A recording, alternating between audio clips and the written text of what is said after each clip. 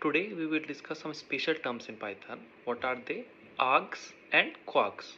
Where we use them? We use them in when we're defining a function. ARGS is nothing as a argument only. For example, you are creating a sum function. In sum function, you are passing two parameters a and b. You can see in the screen.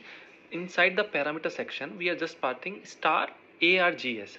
That means when you are calling the function, you can pass as much parameter you want. Like if a user want to sum 1 plus 2, 1 plus 3 plus 4 plus 5 plus 7, we haven't defined any parameters a or b. It can use as much as parameter it wants. At that time we just use star ARGS. What is KWARGS? KWARGS is nothing, it is a keyword argument. Keyword simple means dictionary. You can see in the screen, once we store KWARGS in the parameter section, it will create the dictionary.